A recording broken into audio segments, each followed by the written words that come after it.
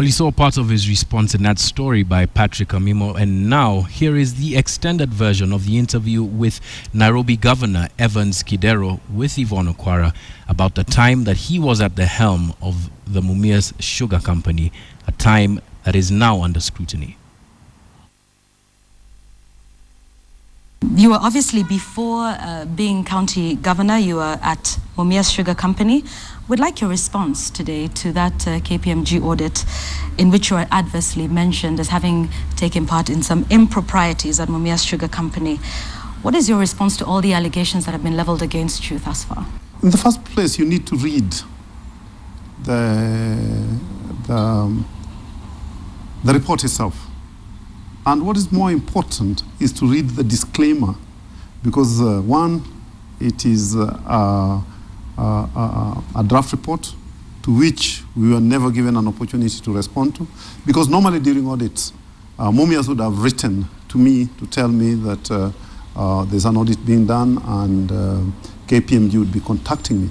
But even in the writing of their report, if you don't mind, do you want me to read for you the disclaimer? Why don't I let you read it? No, please do. Yeah. This is what KPMG says. In the writing of this report, KPMG has relied upon and assumed without independent verification, they confirm there's no independent verification, the accuracy and completeness of any information provided to and or gathered by KPMG, whether from public sources or otherwise. And accordingly, KPMG expressed no opinion and make no representation concerning the accuracy and completeness of any such information contained in this report. Some of the allegations are things that happened while you were there, and here is one, that you approved 3 after-sale discounts for 3 distributors amounting to 154 million, and you did that at the expense of the firm.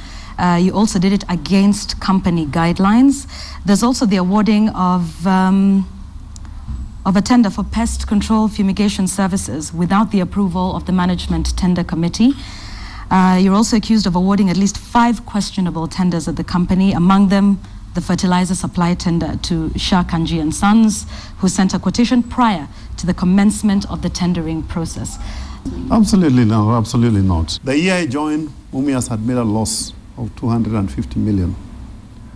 Over the years that I was there, we made cumulative profits of 15 billion shillings. Sales grew from 6 billion to 15 billion. Net asset value increased through various investments. That is expansion of crushing capacity from 310 tons of cane per hour to 340 tons of cane per hour. The construction of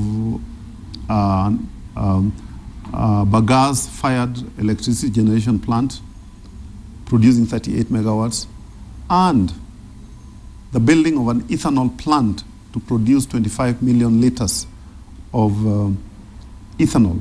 The net assets grew from 7 billion to 27 billion. I made profits. We made profits every year. We paid farmers all the time. Actually, we were the only sugar company that was never taking money from Kenya Sugar Board. So 2 years after I've left, I found it in a loss-making situation and left it while profitable. I cannot stand answerable to what happened after I left.